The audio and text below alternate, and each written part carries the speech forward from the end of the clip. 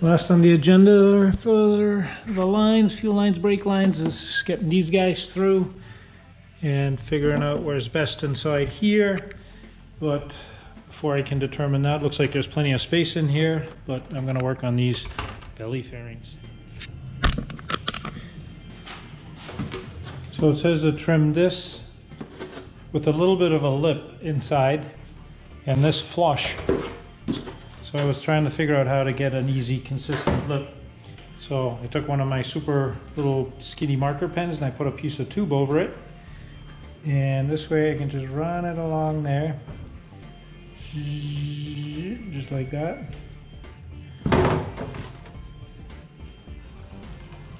And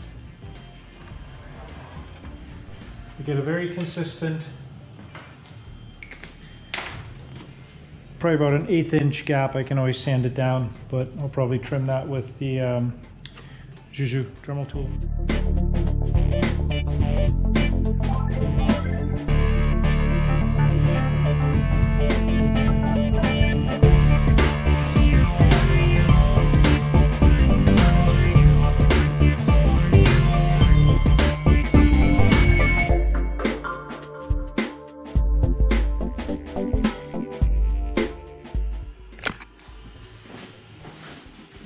Cutting it with this guy would have taken way too long, so jigsaw in for the win. So yeah, trim those down. Pretty happy with them. I can still go a little bit lower. And trying to figure out if I should center the cutout for the wheel strut or move it forward a bit. Then I noticed that there's a crease in here, which I assume contours with the crease of, you know, where the front for the cage bends, except, I don't know if you can tell in the light in the camera, but they're different. They're off by 1/2 inch. So on the right fairing, which is this one, if you were to put it on the crease in a 4-inch, gear leg would be perfectly centered, like where these little blue lines are. But I think I'm going to move it actually forward, A, so you don't see the crease on one side and not on the other, because most of it will be cut out.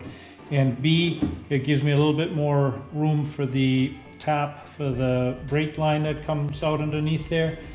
And maybe it'll look a little better. Who knows?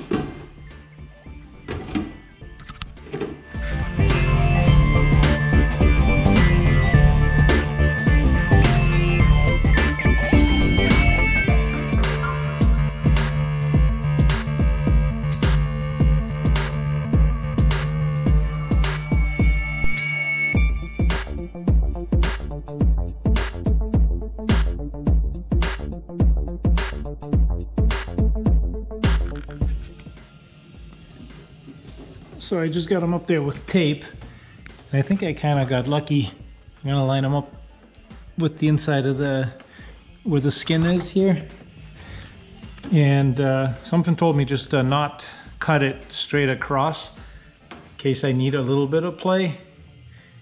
I think if I were to have cut it straight across, then I would have had a gap there. So obviously I'm still gonna fine tune it. Next I'll be positioning the screw holes. I gotta be honest, I really don't like the threaded rivets that they give you. It's the same ones that are in the headrests, and I had one spin on me, so I'm gonna see if there's a better solution. Probably not, but they also give you 5 for each side, which puts a middle one somewhere right in the middle. And I've seen people do 6, like 3. I probably wouldn't be opposed to doing 3 8/32, because I got some better thread sets for 8/32. And just that'll kind of prevent the middle one from being right in here. But so far, pretty happy for first cut. Yeah, gonna just smooth that out and a little more trimming. Go get in there.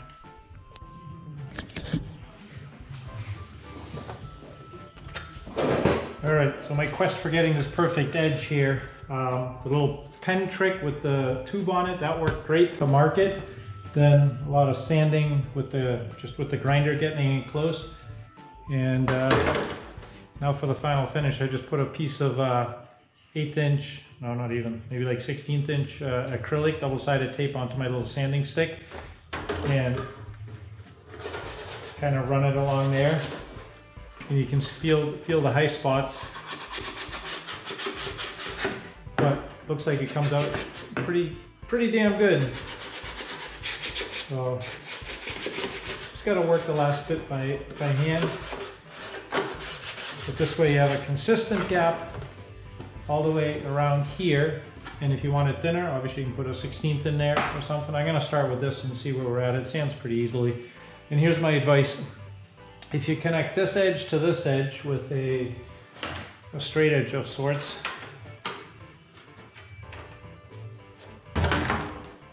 keep the middle about 1/8 of an inch higher, because there's nothing to hold it, so that kind of makes sure there's no gap. I believe if you just go straight across, you're going to end up with a gap here, which is not a big deal, but whatever I kept by accident seems to work perfect, so I recommend doing that. And then these cutouts are 4 by 1, and then this is a 1/4 by 3/4 for the little mounting brace for the landing gear leg. Alright, so the instructions say to use the dimples. I don't know if you can tell, but there's one dimple here,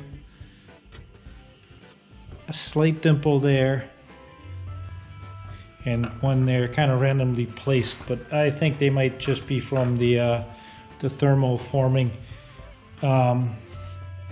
Doesn't line up with what they have here, but then the good one is locate 5 number 11 holes. Take care to locate so as to miss fuselage tubes when installed. Well, obviously that makes sense, except I already got my floor in, and I have some double-sided tape and the insulation on there, so I don't actually know where those tubes are. So I don't know if you can see this, but what I did is I put blue tape, because I know there's a tube here. This one I could see from the outside, so there's a tube there. Now I'm actually using a magnet to find the last 2 tubes that go forward. They all originate at this bolt, so that makes it easy. So I'm just putting some blue tape. One would say obviously they just go alongside of these rivets, but I don't know, I never know exactly when or where.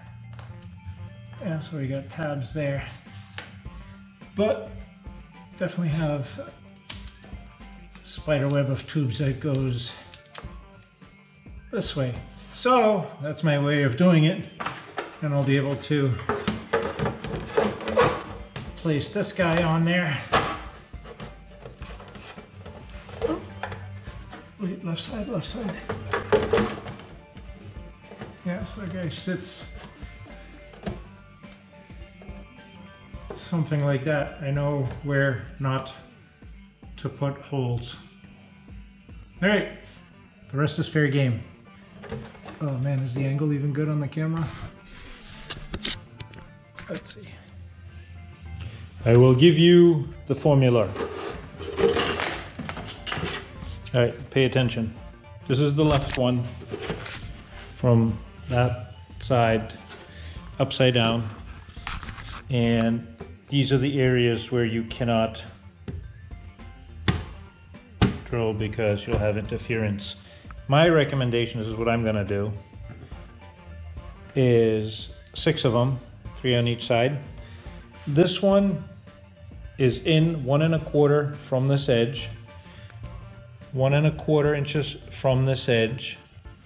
Then you're gonna go 6 1/2 point to point, and then center it in here. And just for your information, this is like 7/8 wide, so I usually go 3/8 from the inside edge or 1/2 inch from the outer. All right, 1 1/4, 6 1/2, and then from here to here 6 1/2. Same thing here, 1 1/4 from edge to center here, 6 1/2 to the center, 6 1/2 to the center, and then this is whatever it is. But you can tell it misses all of the tubes. And that is lining this up with, you know, recessed a little bit with the outside part of this skin, and then the front follows the contour perfectly of where the radius starts.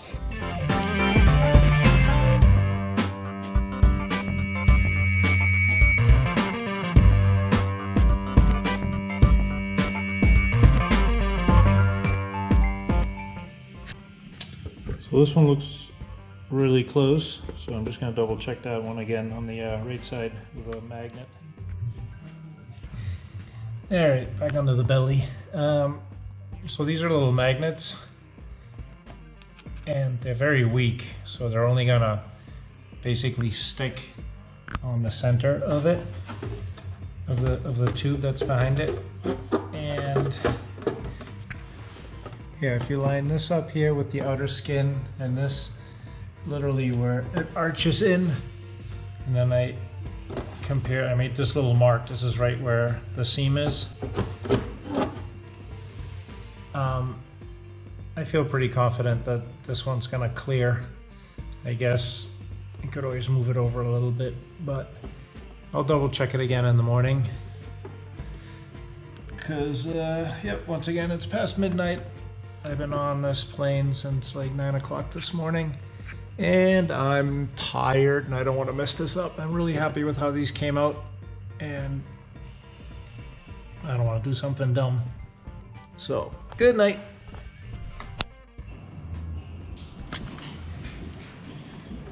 Measured it twice, measured it 3 times, measured it 4 times, double checked it, triple checked it, drilled the hole. So, hopefully I'm right.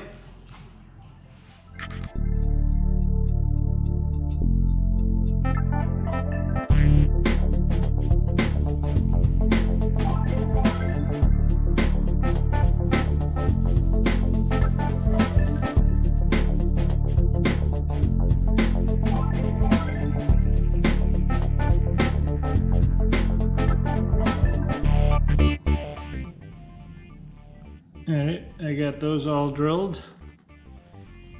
They fit nicely. That did not come close to the tube inside. Did a little bit of work inside here. Actually a bunch of stuff. Ended up finishing the rudder return. I put threaded riv nuts, nut plates in here. Again, so you could unbolt this and then lift that up. I put this back in, got that back in. And finally finished my brake lines. So these are the newer style brake lines, the shorter ones, and I really like the way those fit so much better than wrapping up the old stuff. And I also got it underneath here, got a nice 90, sorry, kind of upside down, nice 90-degree going right at the end of the cutout. So that looks pretty legit the way it's supposed to be. And let me pop these panels on.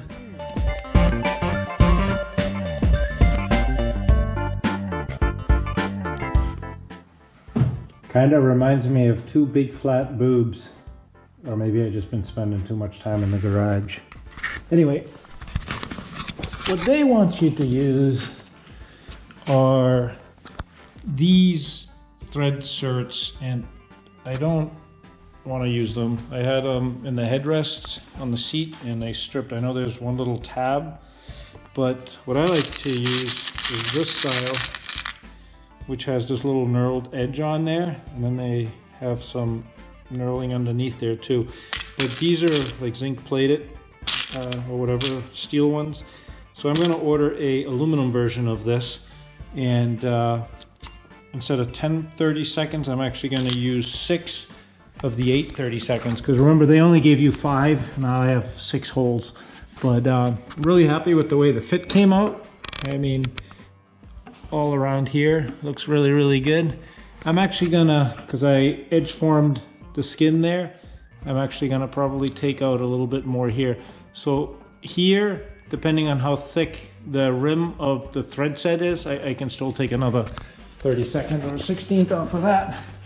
But both sides fit really, really nice. So I'm super happy with that. I even did a little cutout for the brake line there. Probably gonna square that off. But yeah, a little bit of work, time consuming, but really happy. I'm probably gonna end the belly fairing video here because I do not have these, and we're going to Sun and Fun in a few days, and after that I won't know what's up. I think I said it earlier, but for those that are interested, this is 1 1/4 inches from this edge to this edge, then 6 1/2 and 6 1/2, and then the same thing here, 1 1/4 from this edge to the center of this, center to center 6 1/2, center to center 6 1/2, and this is whatever it is. And I did mark where the skin overlap is, and I just held them up to each other, and they're kind of the same. So that worked pretty good. Hopefully it can help somebody. And here's to some less aerodynamic drag. Anyway, good night.